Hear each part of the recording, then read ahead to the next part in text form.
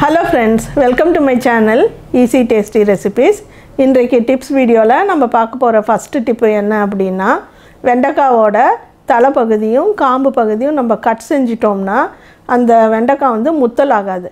கீரையும் பைத்தம் பருப்பும் சேர்த்து கூட்டு செய்யும்போது பால் சேர்த்து நம்ம செஞ்சோம்னா அந்த கூட்டு ரொம்ப சுவையா இருக்கும்.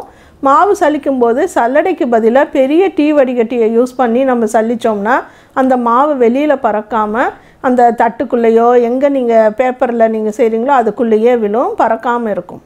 வெள்ளக்கட்டியை உடைக்கிறது நமக்கு ரொம்ப கஷ்டமா இருக்கும். மைக்ரோவேவ் ஓவன் இருக்கவங்க கொஞ்ச நேரம் ஒரு few seconds வந்து அதில் வச்சு எடுத்தீங்கன்னா வெல்லம் வந்து நல்லா இலகின மாதிரி ஆயிடும். அப்புறம் நீங்கள் கையிலேயே அதை வந்து பிச்சு போட்டுக்கலாம்.